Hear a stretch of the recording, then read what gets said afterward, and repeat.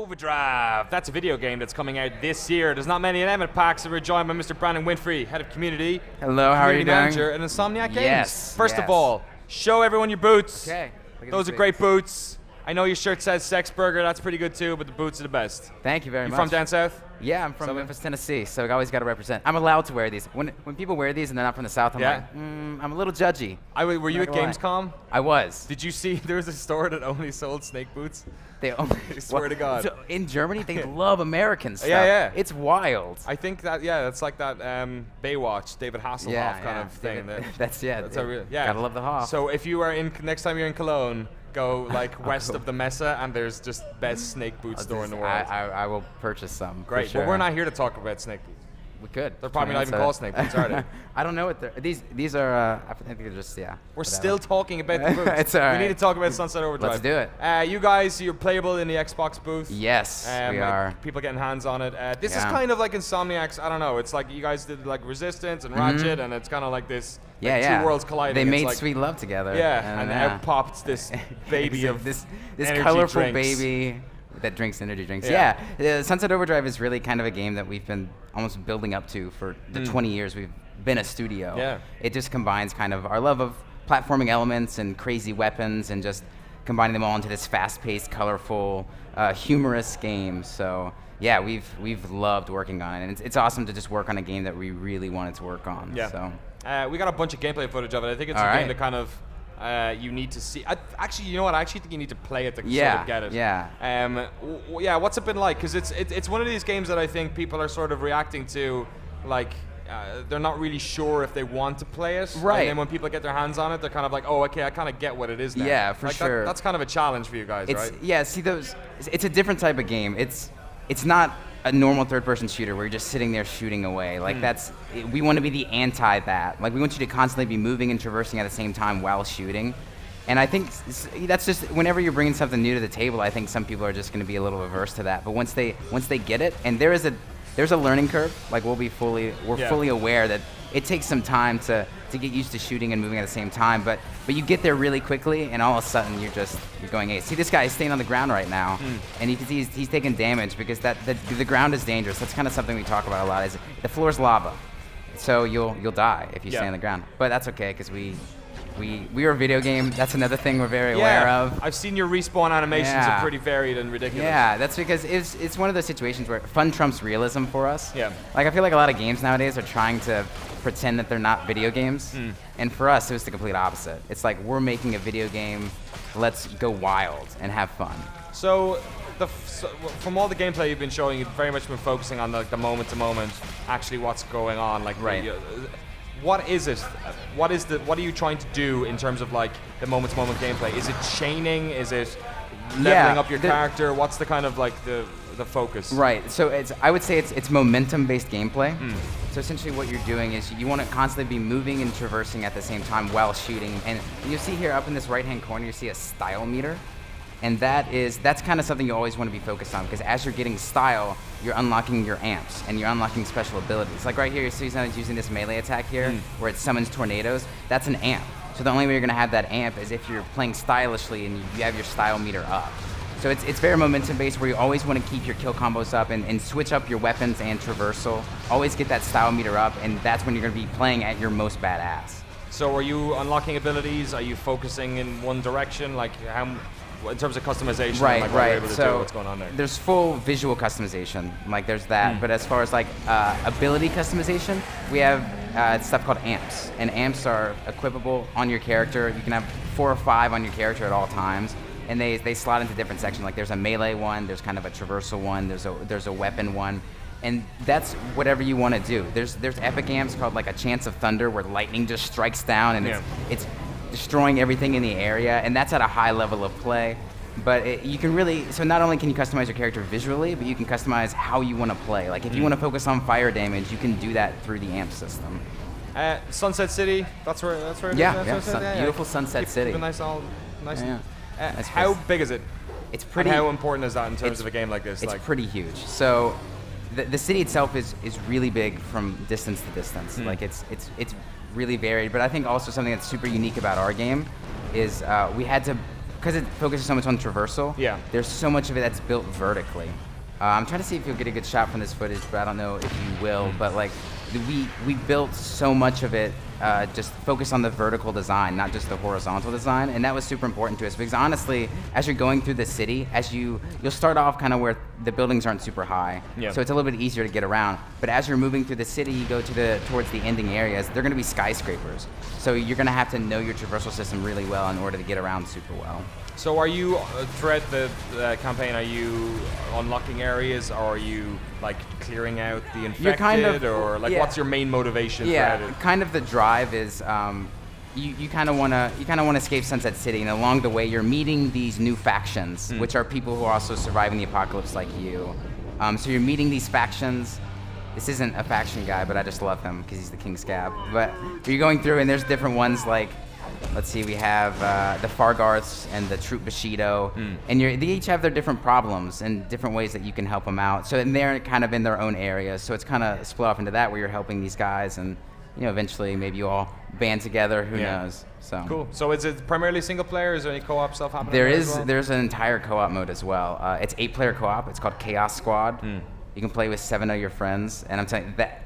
That's when the game gets wild and insane. It's called Chaos Squad for a reason. Yeah. But is that outside of the main single player stuff? Right. Single player, it's just a story-driven experience where you're doing your thing. But everything you unlock in single player, you can take back over to multiplayer and vice versa. So you'll look exactly like your character when you go to multiplayer. But the multiplayer it's really simple to go into. You just go up to a phone booth, drop in, and you basically do missions in the open world with your friends. And then it all culminates in this night defense, which is actually what we're showing at PAX here this weekend. So so what's the reception been at the booth? You guys are in with the Microsoft, so obviously this is Xbox exclusive, right? As well, Xbox One. What's it like having people play? Because you guys are kind of like a studio, been around. Like you got people back as far as #98 when they played Spyro. Were into Insomniac. Is this a game you think you're sort of, because you're as your role as community as a community manager?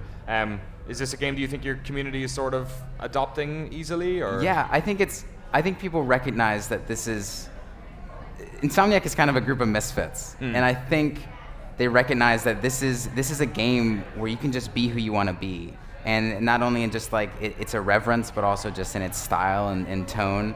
So I think people are really receptive to that, and that's why people love Insomniac in the first place, is because they grew up on Spyro and they grew up on Ratchet and they loved Resistance, and I think people really recognize that this is an evolution of who we are. So. More than anything else as well, and I think this is sort of a problem that we have in the sort of wider streaming games on the internet. It actually looks like one of the sort of first really good-looking next-gen games on Xbox. But like in terms of like the frame rate and everything else as well. Right. Like how much of a focus was that for you guys? Because you've always made kind of like visually, caustic games or like striking games. Right. Was there ever a worry like when you make a game that's this sort of, I don't know, colorful and vibrant, that people who are into like shooter games are going to go, what the hell is this kiddie nonsense? Right. I mean, you're always going to face that, right? That's always something that people want. But for us, it was like people have had that. All last generation, they got to see that. So let's provide them with something new. You guys made one of those. Yeah, we made Resistance, which was, it had that apocalyptic tone. And this is the opposite. This is Resistance with confetti. Yeah. Like, that's what this is. So that's what matches. And yeah, maybe you worry about that, but for us it was like, well, we just want to make something colorful and bright and vibrant. And for us, the effects were also a huge part of it as well. So we put a lot of focus into all these. So when you shoot guns, sometimes you'll see blam come out, like very Scott Pilgrim-esque. Yeah. So, which is great because it was a video game inspired, or a comic inspired by a video game, and then inspired a movie, and then we were inspired by that movie. So it's full circle. I heard, did I hear Ted Price talking about the young ones at one stage? As a reference? Yes. Yeah. That's deep into British television culture. Yeah. There's our creative directors, Drew Murray and Marcus Smith. They had a vision from the very beginning about what they wanted this game to be, and they really nailed it. Like it's kind of crazy because normally when you're developing a new IP, it changes a ton. Yeah. Like naturally, but this one, the tone and everything has been pretty consistent throughout the whole thing, and that's been exciting. And I think it really shows when the focus of it in the full game. So, you guys are pretty close to release now. Is it October it's coming out? October 28th in North America, and then October 31st in Europe area. Yeah. And then There's a white Xbox bundled with it as well. Oh yes, of course. Yeah. So it's basically free. Gamescom. Yeah. The white one. But if you buy that one, you get the game for free essentially because it's still $400. So yeah, do that if you don't have an Xbox. So it reminds you of the kind of I guess maybe around the Xbox 360 like first 2 years when Dead Rising came out, and it was a game that a lot of people weren't necessarily sure. Yeah, it's like, well, I don't understand. It's like Japanese studio making this very Western kind of game. Like there are some parallels in terms of like at least vision that this is quite a sort of a different. For sure. How does it? It must be strange making a game. You know, I'm sure Microsoft are helping you guys out in terms of like feedback on this microphone. Yeah, it's fine. In terms of that's my EMP body giving off the effects. I don't know. Okay, there we go. That's your own effect. There you go. We're done. I have an amp equipped on myself. That's good. So in case the interview gets pretty hard, you just it's just it on everything explodes. Like you know, Microsoft are obviously like a partner for you guys in terms of marketing, and you know, there's been so much visibility of Sunset Overdrive, like even here online. You guys have done. There must be a pressure in being like, you know, a first-party game, or sorry, a third-party game, but like a game that's only coming out on one console that perhaps, you know, doesn't have that massive install base. Does that change how you guys like approach development or like the game you make or something? I don't think so. For us from the very beginning, it was about making the game we wanted to make. And Insomniac's an independent studio, and Microsoft's been a great partner, but for us, we wanted to own this IP, and that was super important. And Microsoft, they were like, "Yeah, we'll publish it, and you guys can own the IP." And for us, that was super important because. Do Sony own Resistance then? Yeah, they own Resistance and Ratchet. So this is we own, but from here on out, we just want to own our own IPs. So like it's awesome, and I think that's been really good for us as like an independent studio to. Kind of have that backing behind it is fantastic. Excellent. So what can people play at your booth here at PAX? Yes, they can come play Chaos Squad at the booth. It's the 8-player co-op experience. Come play it. If you win, you get a fizzy pen. Cool. Which is pretty rad. Yeah. We've also got bunches of this stuff. How much Overcharge have you drunk since you got here? Yeah, look at that. I've never had one of these. I'm pure. Should drink right now. I'm a pure blood. Should drink one right now. Oh man, since you're putting me on the spot. Put your mouth where your brand is, boy. All right, here we go. Hope I don't turn into a mutant. One go. Skull it in one. There you go, you gotta do it. Do it for the community. Come on, chug, chug, chug, chug, chug, chug, chug, chug, chug, chug, chug, chug. Oh man, this sucks so bad. You alright? You're like halfway. You can do it, boy. Come on. Think about those snake boots. My God. Oh, there you go. Woo! Alright. You just destroyed my body. I hope you know that. Oh, you're gonna have a skip in your step. Oh my God, that's so sweet. Crush it and throw it. You earned it. Bam. Sorry, production crew. God damn. I was doing what he told me. This is your second PAX Prime? Yeah, it is. Cool. What do you think about the show?